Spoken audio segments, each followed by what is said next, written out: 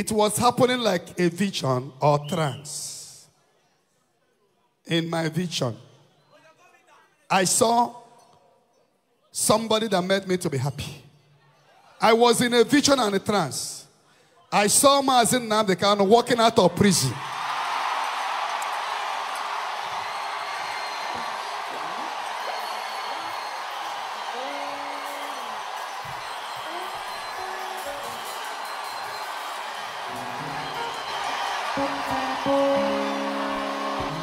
Amen and amen. Amen. Praise the Lord. Hallelujah. Lift your hand up. I saw him coming out of prison, and the two of us were greeting in that trance. Osim, thank you for everything you have been saying and doing. But in that trance, I saw him as somebody that was a bit sick. He was not too strong. And I burst into tears, asking God that nothing will happen to his health. Now, when vision comes, it is our duty to pray and let it manifest physical. But one thing about my God, whenever he shows me something and we pray, is a prophecy with instant solution. Now, this morning, my confidence is that he did not die in the prison. I saw him in that vision. He walked out from the prison. And we lift a hand up. As it happened in the revelation, so shall it happen physical.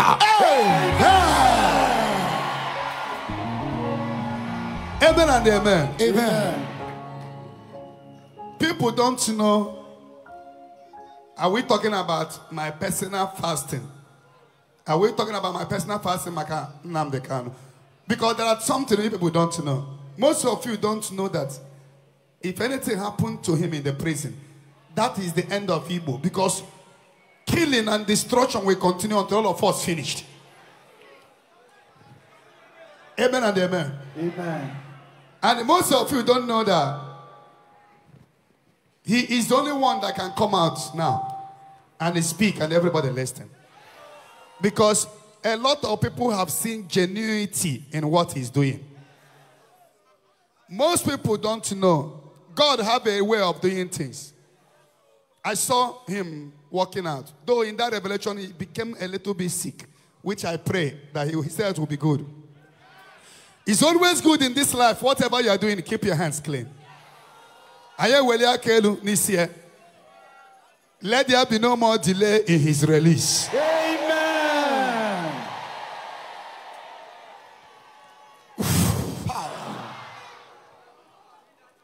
I don't know when. Amen. Amen. It is your prayer now that what he showed me manifests physically. And let there be no more delay.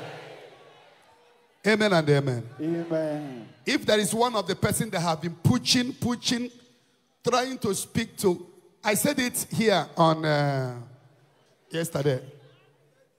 Only thing that make me to be pushing forward is because I'm not even doing it just because I don't want to relocate the headquarters in the east.